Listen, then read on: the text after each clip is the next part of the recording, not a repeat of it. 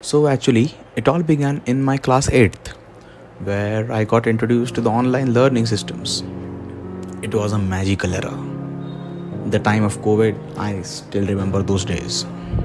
They were hilarious. And also, this was my first time when I got introduced to the technology and all the gadgets that I had.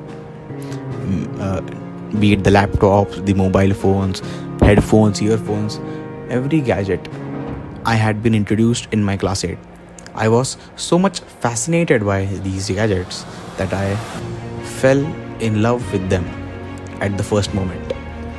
Through these gadgets, I fell in love with how these gadgets are made. So basically, these gadgets are made by engineers, as I was told back then.